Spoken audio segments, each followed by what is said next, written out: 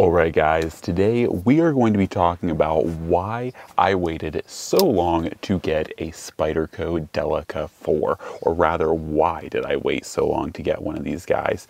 And to be honest and upfront with this video, just like out the gate, I really don't know why I waited so long to finally get a Delica 4. And I've handled them before, plenty of my friends of course own them. I think the Delica 4 is one of those knives that in my opinion, like among a handful of knives such as the Benchmade Griptilian, the Delica 4, and a handful of others are like really good, at least in my opinion, first or starter knives. And that is partly because even though, you know, price points are at an all-time high for knives, of course, these knives continue to, I think, not necessarily remain affordable, because I don't necessarily think that the Griptilian or the Delica 4 necessarily in certain, you know, like especially in certain variations or like sprint runs are necessarily affordable. Some of them are actually quite expensive, but I think for the most part, outside of those kind of limited sprint runs, the Delica 4 and things like the Griptilian offer a tremendous amount of value.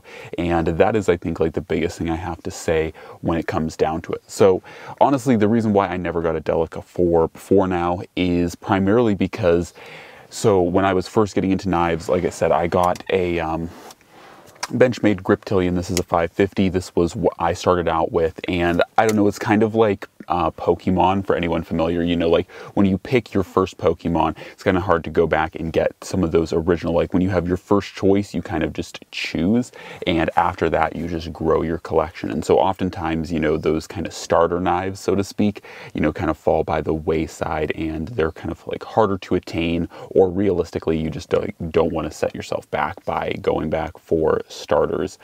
But that being said, the Delica 4 ended up just not being like, I ended up choosing the Benchmade 550, and as far as it goes, I did want to add a Delica 4 to my collection for a few reasons.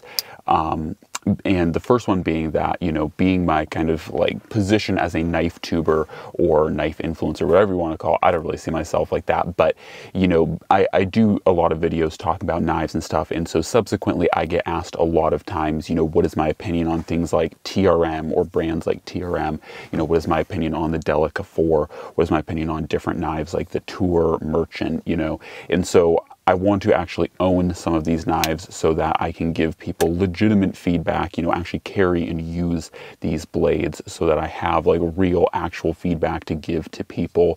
And that's why I wanted to add the Delica. That, and I feel like it is a really cool knife, and I think that they are definitely not like slept on. Like people definitely know about the Delica 4, but it's nice to have one in my collection so that I can, you know, use it, carry it, have fun with it. And it's also one of those blades that is one that I'm less afraid to go out and use and abuse, right? Like this is one that is already quite a user, so it's quite a user, so I'm not that afraid to use it. And then lastly, the reason why I finally picked one up is that I actually got this from a Instagram friend that was getting out of EDC and was selling off his collection, and so he got me a pretty darn good deal, or worked with me to get a pretty darn good deal on this blade. Now, I've done a lot of talking about this Delica and kind of the backstory. To actually dig into the specifics, this is a pretty standard Delica. This does feature the K390 blade steel, and so that is yet another reason why I did want to pick this particular Delica up, because I don't have K390 in my collection, or now I do, but I didn't at the time before buying this, so I wanted to use this as a test bed for K390, and I think that this is a perfectly good test bed. Now, another thing I should note is, like I said, this was got as a user, so it already had some forced patina, or a little bit of like, I don't think it was actually forced patina, it was like natural patina on it. So what I did was I took a piece of steel wool, quad-aught steel wool, just roughed up the whole surface, cleaned it, and then I put a coat of gun blue on it. And in certain lightings it's a little bit hard to see because gun blue tends to be a lot like DLC, where like in the right lighting it actually looks like it doesn't have any coating, but it does have a forced patina on there. It is gun blued, and I will say I like the looks of this a lot more in person. On camera and in pictures, it never really quite captures just how, I want to say, like war-torn or like battle-worn this looks, because that's what I was going for. I really like roughed it up with steel wool before bluing it. So it has like underneath the blue is a very like kind of a rough, just like overall worn kind of texture to it, and it just looks really cool in person, in my opinion. And that's kind of when I got this, I knew going into this that this was a user, and so I wasn't going to keep it all pristine and clean. I was actually going to rough it up, make it look abused, and then put a coat of gun blue on it. So that is what I did. Like I said, hopefully it comes out well in the picture or in the camera, but from my viewfinder, it does not look that amazing, but it does look really cool in person. And then of course I put this on my Wicked Edge, as you guys can probably see with that nice little, you know, glossy edge there. I did put this on the Wicked Edge and just touched it up because it was, once again, a user, so it was a little bit dull out of box. So anyways, touched it up, made it a scotch bit sharper. Now I will say Delica 4s, I think one reason people love Delica 4s as a whole is they are super slicey, because they are a very, very thin piece of steel. So they are super slicey by nature, and so that is something that this guy has. So it's a great cutter. Do like it a lot. About the only thing I'm not the largest fan of is I'm not a huge fan of lockbacks, just because usually with a lockback you do have to, you know, use two hands to close it. Like this thing, easy Spidey flick out, but you do usually have to use two hands to close it, unfortunately. However, that is my Delica 4. Now, into the future with this guy, like I said, I did blue the blade. I knew I was going to do that. I knew I wanted to do that. As far as other modifications go, I don't know if I'll really do anything else to this, because I really like its kind of rugged, battle-worn look to it. All of this is just carry wear, use wear, and of course the forced patina on the blade. But outside of that, I don't know. I kind of like the way that it looks all roughed up. So I don't know if I'll add any like custom scales. Of course, like many Spydercos, there are a million different options you can get for handles, clips, screws, you name it, you can get custom just about anything on these.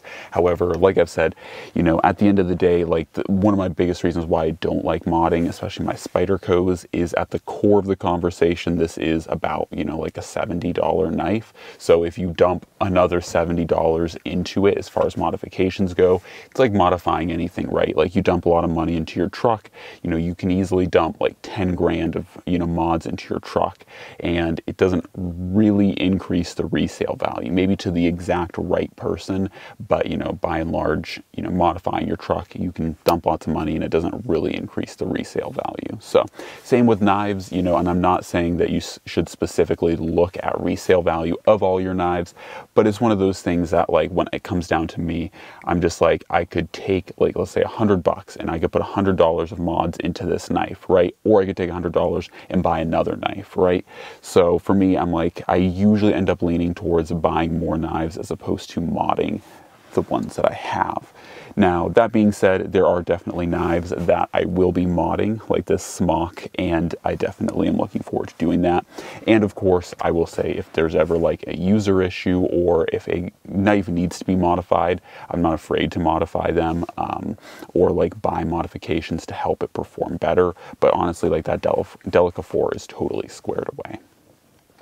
Anyways, guys, so that is kind of my overview of my Delica 4, and like I said, I am still kind of surprised I waited as long as I did to get one. They are really cool knives, and once again, they are one of those blades that if you are somehow watching this channel and you are new to knives, you don't have anything, or you're really considering like, where do I start? The Delica 4, the Endura is an awesome one. The Indela is also a really great one.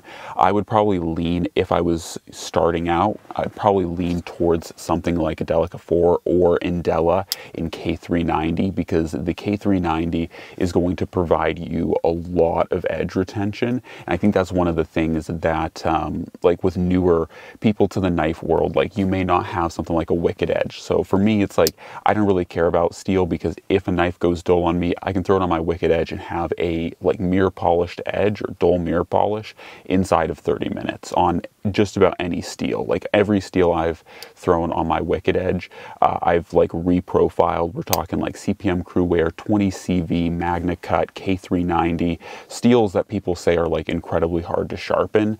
I've thrown them all on my Wicked Edge and they sharpen up just the same. So, you know, for me, I don't really care what the steel is, because if it goes dull, I can put a dull mirror polish on it inside of 30 minutes. Whereas someone who's newer to the knife world probably doesn't have that type of sharpening ability. So for them, like going for something like K390 makes a lot of sense, because it will hold an edge for a very long time. And because it's a high wear tool steel, you can literally, I mean, I'm not saying you should cut up against abrasive or, you know, like hard things like other pieces of steel, but it will fare better than something like 8CR13 MOV, 14C28N Sandvik, Nitro V, stuff like that. You know, those steels will get hurt a lot easier than K390.